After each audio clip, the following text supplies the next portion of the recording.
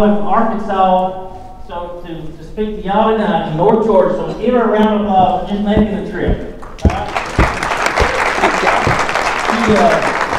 She is CEO and owner of flagandbanner.com, Brave Magazine. She does a Up in Your Business weekly radio show, a podcast, and she saved a historical building and now is restored the Dreamland Ballroom. So I'll turn the stage over to Kerry McCoy, and thank you for being with us tonight. Thanks for the podium. Is this my microphone or this my microphone? This one? Yeah, that one. This one? It might be a little high. Can y'all hear me? There. Can y'all hear me? Okay, good. Wow, that was really nice, Mr. Kreider. Thank you very much. I could almost see the amber waves of grain during that one song. That was nice. So, hello, future farmers of America. Thank you for inviting me. And when I found out that I was coming, or really before I accepted Mr. Green's invitation, I called my son, Jack McCoy, who is earning his PhD. I better get this right. He is earning his PhD in horticulture at the Ohio State, and I asked him what he knew about FFA students. He was very complimentary. Hey, can I bother you for just a second? Sure. I forgot to do something. What? I had a treat for you, and I got so tied up in the patriotic medley, I forgot. Oh, lovely. Okay, everybody, when they come through the door tonight, was given something. Can y'all wave it real high for her? Thank you. Those are your flags. Well, that was fun. Thank you very much. So that was fun. Thanks.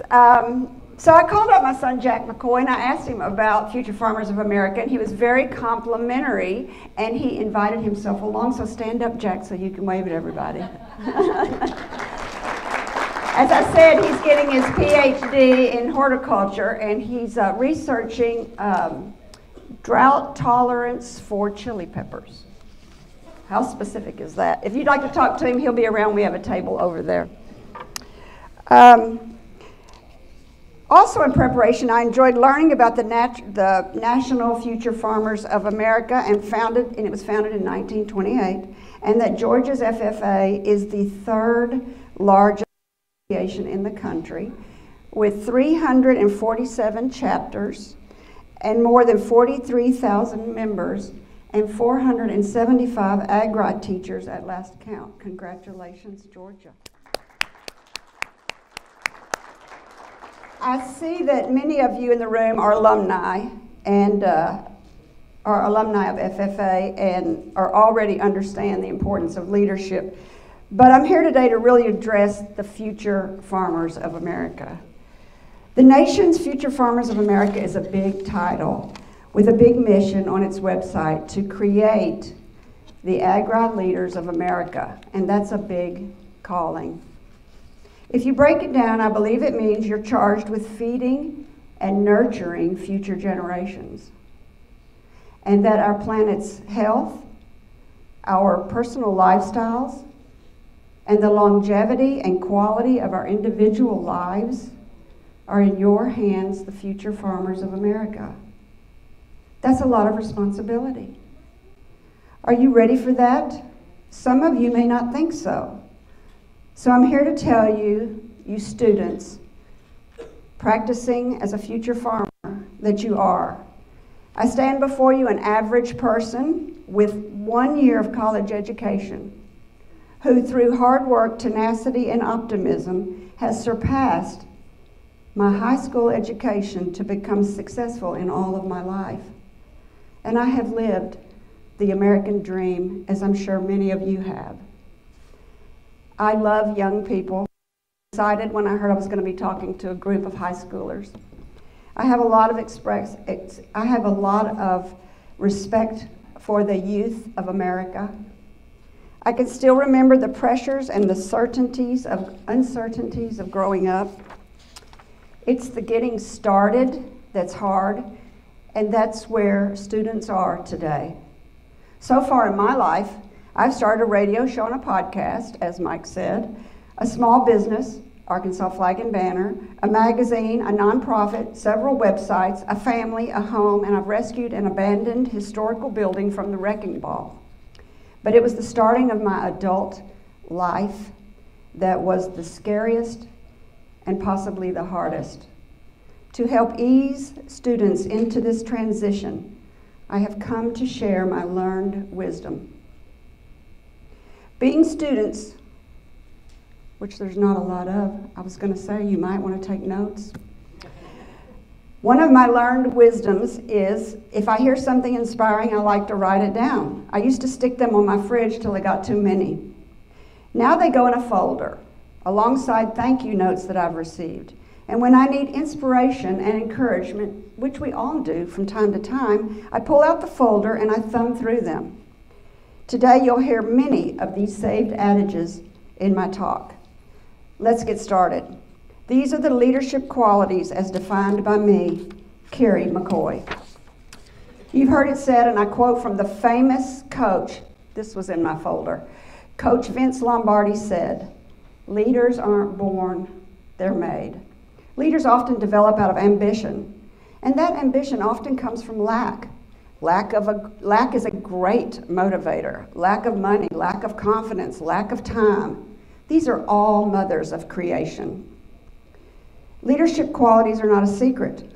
Good leaders are usually honest, brave, optimistic, action-oriented, hard-working, and good communicators, with a bent toward empathy and open-mindedness.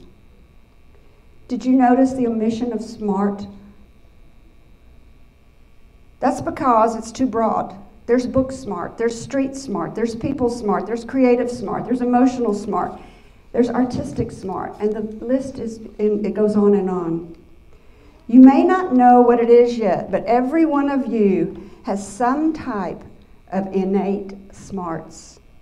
And you will spend your whole life using it, refining it, and seeking its purpose. The 7 leadership qualities I mentioned are simply tools for you to hone in your innate smarts development. Let's talk about each one. Honesty. It's a good example of something that can be taught and learned at an early age by words and examples from your parents, your teachers, and mentors. You can easily have this one just by being honest. But as you grow into adulthood, expand your thinking of honesty. Yes, it's doing the right thing, but it's also can be the honesty in which you present yourself to the world. Or are you pretending? In my day, there weren't as many archetypes in social groups as there are now. You were either a good student or a bad student. You were either a football player or a nerd, a cheerleader or in the band, and there was very little in between. As with all teenagers and many adults, I struggled to find my place and to fit in. It wasn't until I was older that I realized all humans, young and old, sometimes feel misunderstood. Here's the good news. The very things that make us different are the qualities that set us apart in a good way. And that being set apart often equates to being a leader of some type. Look at those differences as your innate smarts. Embrace them. And that's worth saying again. The things that make us different, that set us apart, are our gifts. Being your honest self does not mean fake it till you make it is wrong. On the contrary, pushing ourselves is how we grow. But are you doing it with authenticity? Please know that you are made perfectly for your life, no one else's life, just yours. And that by honestly and openly accepting all parts of yourself, the good, the bad, the beautiful, the ugly, and everything in between, that you will find your niche and have a purpose-driven life. I can think of no better current example of this than Lizzo, who last month won 3 Grammys. Anybody know who Lizzo is? Yeah. I was supposed to be talking to students. They would have known who Lizzo was. This brings me to leadership quality number 2. Learn to be brave. The first leadership quality of being honest and true to oneself can only happen if you're brave enough to discover who you are. This is when you dig deep. Right now, as you sit in your chair, or maybe when you walk down the hall, or lie in bed thinking, what do you dream about doing? Even today, I still dream about doing things. What do you dream about becoming? Even today, I'm reinventing myself. Be honest. Don't be embarrassed to be bold. Dream big, really, really big. And if you know what it is, write it down. Send yourself an email. For me, as a young lady lying in bed, I dreamed of living in New York City and having a successful career as a fashion model. I can still remember the apartment I decorated and redecorated secretly in my mind. See in my mind's eyes the clothes I dreamt of wearing as I walked around my high fashion apartment. I took this out, but I'm putting it back in. Think Mary Tyler Moore Show. When I said that to my younger group, they went, "Who's that?" Because of the daydreaming goal of having an apartment in New York City, I was motivated to get out of my comfort zone. I ambitiously and fearfully left home and attended a one-year fashion and merchandising college in Dallas, Texas. After graduation, and for several reasons, that career did not work out. I thought my daydreaming had been in vain. I felt disheartened, and I took what I thought at the time a measly job of selling flags, door to door, business to business. With fear in my stomach, I'm 20 years old. I knocked on doors and I learned to cold call on business owners and sell them flags. Again, that career didn't work out. Dejected, I moved home and out of necessity began to sell flags out of the trunk of my car in my hometown of Little Rock, Arkansas. What seemed like a setback was really a setup for bigger things. Through all of that, I learned independence from living in a big city, confidence in my solo decision making, and how to shake hands and cold call on strangers and talk on the phone for business, which is harder than you may think. Don't think by any stretch of the imagination I was good. I was just average at best. I was very young. I was 20. You don't have to have all the answers, so don't pretend like you do. All you have to have is bravery to try new things. Let your daydreaming lead you. Be open to redirection. The road is almost never straight. What seems like a door closing might just be another door opening, preparing you for what lay ahead. Your destiny, which could be feeding the world, which is for many of you, saving the planet, enacting new agri-legislation, which I think someone in the room has already done. In hindsight, when you're my age, you may look back, reflect, and in the words of Garth Brooks' song, thank God for unanswered prayers. And not just in your career, but maybe in your love life too. Success comes from mastering your discomfort. Learn to process failure in order to take big and bold steps. You don't have to be the best. Doesn't that take a lot of pressure off? You just must be trying with authenticity. As the person in charge of hiring at my company, I absolutely love to see young people and people trying new things. You may be an expert at high school, but when you leave here, you start over again. Own it. I'm young, I'm ambitious, I'm learning, I'm trying.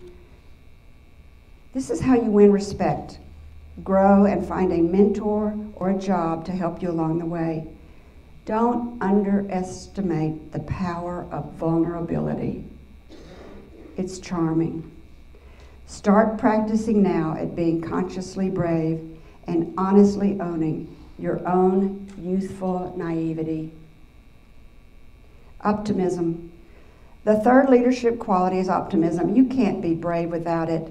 It takes optimism to give the firefighters the courage to run into a burning building, ace pilots to fly off for war, students to enroll in college. It's optimism that gives you the strength to push for progress in all parts of your life. The very definition of a leader is someone always striving for improvement in themselves, in their surroundings, and in helping and improving others. How could you possibly take risks and try new things without optimism? My mother used to say about me, Kerry, you jump off buildings and build your wings on the way down. Now that's optimism. You may think, but that's not me, I don't have that, and that's okay. Everybody's level of risk is different. Again, I say, we are all made perfectly for the life we are meant to lead. As humans, no one, and I mean no one, is exempt from the needling voice of self-doubt. This character flaw is universal in the human species and something you don't outgrow. Instead, you learn to manage it. For lack of a better description, I call this voice of condemnation devil speak. Because if repeated over and over in one's head, it will map a really nasty little devilish neuron pattern in your brain, and that is true. That's right, it'll make a little roadmap in your brain, stealing your joy. Let's try to reset. Let's reset our GPS.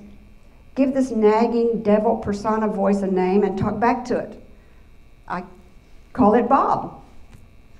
I mean, if it's going to have a conversation with you, you might as well have one back. You can say things like, Bob, go away. I know you're not real. Or call him out and say, Bob, I know you don't speak the truth. Stop lying to me. Or my favorite, Bob, I'm not listening. And this really works. And then consciously and deliberately think of something else. Turn down the volume on guilt, anger, and fear. Give yourself a pep talk. You must learn to buoy yourself. Positive affirmations first thing in the morning while looking in the mirror or alone while driving in your car really work. Say to yourself, I'm smart, I'm beautiful, I'm handsome, I'm loved, I'm successful. The list is endless. And don't stop there. Learn more self-help tricks like this one.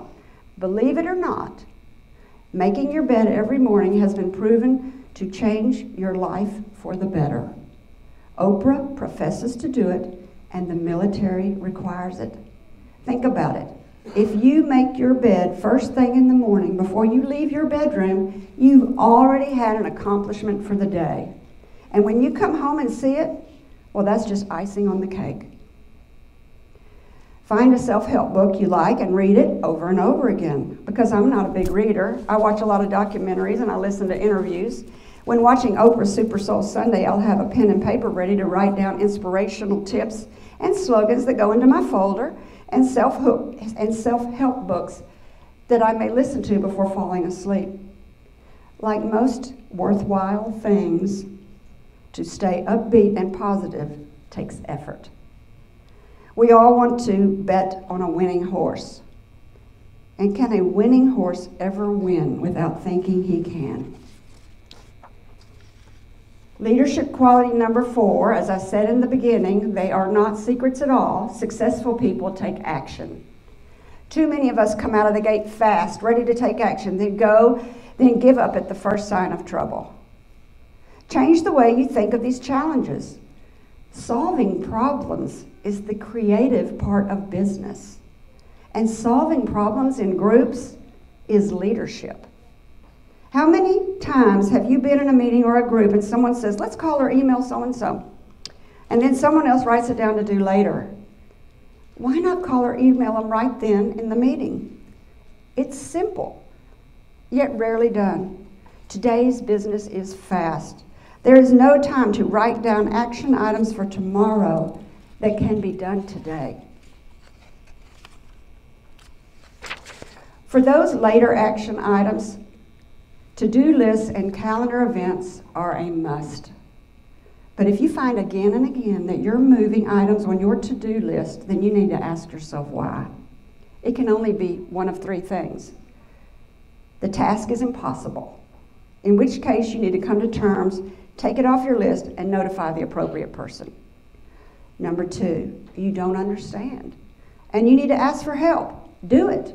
And if necessary, make an event called Ask for Help on your calendar. And 3, you're procrastinating. And if you're procrastinating, it may be because you're not busy enough. Stay with me. Dale Carnegie, who wrote the famous book, How to Win Friends and Influence People, said, if you want to get something done, give it to a busy person.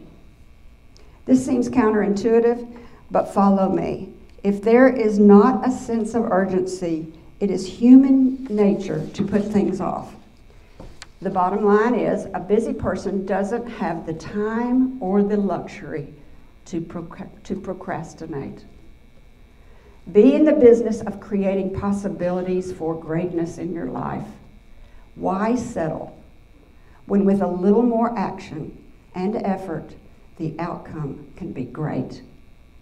Let's recap. So far today, we've built you up to be an honest, optimistic person who is brave enough to take action. All that is left for future farmers of America to lead the world is hard work, good communication skills, and open-mindedness. Warren Buffett, CEO of Berkshire Hathaway and the fourth richest man in the world, while giving a speech to a group of college students, was asked, "How do you recommend getting a job after college?" His answer to the student was not what you might think. Buffett said, and I'm paraphrasing, "Don't work for money, work at what you want to do. Find a company or a place you would like to work that aligns with your ideals, goals, and lifestyle. Apply for a job at the said company and take any job they offer you, even if it's as the janitor. Then work hard. Ask for promotions and move up the ranks." This is not the answer the young man was looking for. After all, he had a college degree from an Ivy League school. But keep in mind, the student has little, if any, work experience. And as most people in this room know, experience is non-transferable. It takes time to attain. Like many of the successful guests I interview on my radio show, Up in Your Business with Kerry McCoy, they understood and accepted this concept. And because of their work ethic, held many second jobs. As an example of this, for 9 years while I grew my company, Arkansas Flag and Banner, I moonlighted as a waitress. To some, this may seem discouraging, but this, my friends, is where I met the cute busboy who would later become my husband and co-worker over the past 40 years. Raise your hand, honey. So again, what some might think is a setback could be a setup for greater things. Use the leadership quality number 3, optimism, to embrace all parts of your life. The path is almost never straight, and that's not a bad thing. Listen and go where life leads you. Say yes before saying no. And these ups and downs and sideways teach us how to embrace change, which is how we stay relevant and successful. As the 42nd President Bill Clinton said, the price of doing the same old thing is far higher than the price of change. Communication. The last leadership quality that I'm going to discuss today is communication. Socializing with others helps us to hone our communication skills. Unless you're a computer programmer or an analyst whose work is in their home, being alone limits opportunities and experiences that might only occur through social interaction. Experiential knowledge of others grows our empathy and open-mindedness. You will find many successful people learned empathy through the School of Hard Knocks. Before they walked the walk of owner or manager, before they talked the talk of owner or manager, they walked the walk of the employee. They grew their emotional intelligence and learned what a good leader looks and sounds like. In the 90s, author Daniel Goleman wrote a groundbreaking book titled Emotional Intelligence. In keeping with the IQ, intelligence quotient format, Mr. Goleman named his newfound skill your EQ, emotional quotient. Prior to his discovery, most emphasis for a successful career had been on higher education. But Mr. Goleman found it was the people with the high EQ that usually led a team of people with high IQs. So how do you define emotional intelligence? Said by Mr. Goldman, its biggest determiner is the ability to put yourself in another person's shoes. Empathy and understanding. Listening with authenticity is the most powerful communication skill you have. As Greek philosopher Diogenes wrote, we have 2 ears and 1 tongue so that we may listen more. Learning to listen to the people around you substantially ups your EQ. This diversity in thought will grow your team, build loyalty, and increase success. Stay open-minded. Build on what you hear. How do winning college coaches with new recruits win year after year? They know how to communicate. They build a team of individual respect for each other, and together they work for a common good. As you go forward, be brave. To do anything for the first time is hard and can be a little scary. But since your birth, you've had many firsts. From learning to crawl, to driving a car, and now to becoming a contributing adult to our society. It is through your next brave steps that you will seek and find your innate purpose.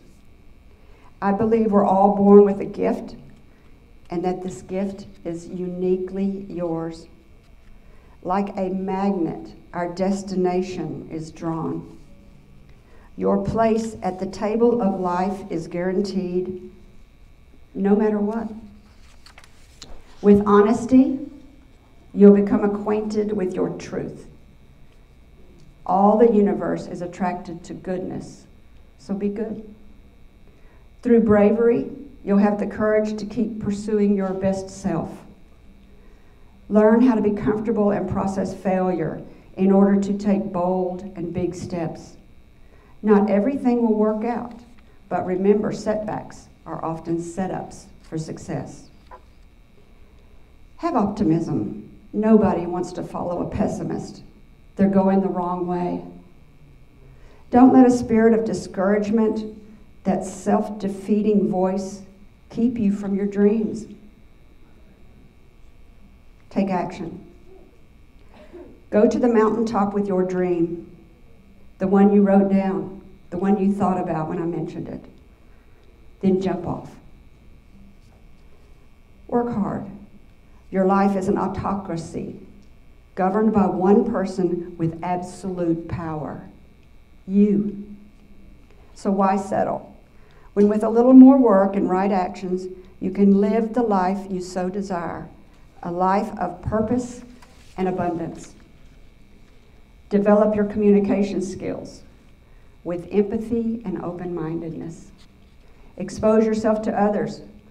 Be a good listener. It's how you learn. In the words of the Dalai Lama, when you talk, you are only repeating what you already know. But if you listen, you may learn something new. And last, our state, our country, our planet's most important natural resource isn't food or water or soil. It's you. You matter.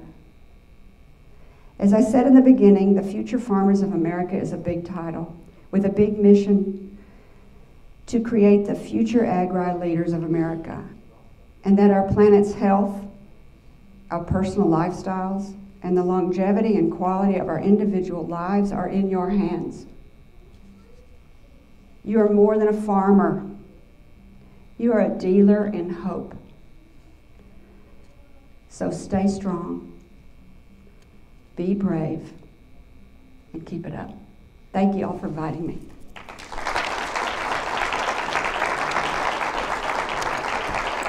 All right, wave those flags one more time for Kerry McCoy. Thank you so much. You're welcome. I enjoyed it.